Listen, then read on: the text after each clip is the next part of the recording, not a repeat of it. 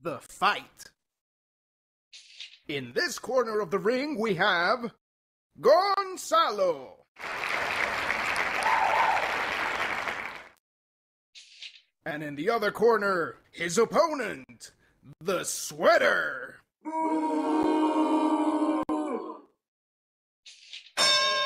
The fighters are looking each other over, trying to find the other's weakness. Until Gonzalo dares to go on the attack. He grabs the Sweater decisively and tries to stick his head through the neck.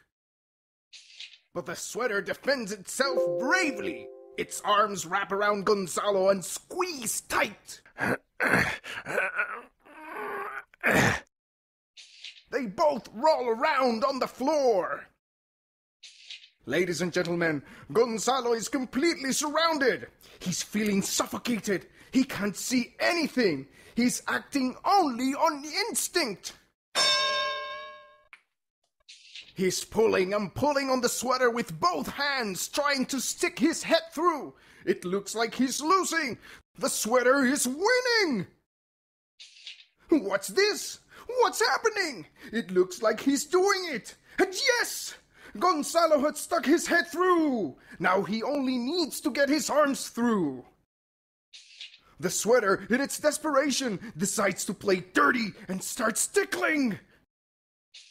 Gonzalo falls helplessly to the floor with a laugh attack.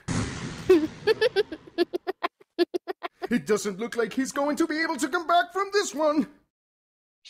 But to everyone's surprise, with one final effort, Gonzalo gets back on his feet, catches the Sweater by surprise, and manages to stick his arms through the sleeves. The crowd goes wild! Yes, ladies and gentlemen, the winner is Gonzalo!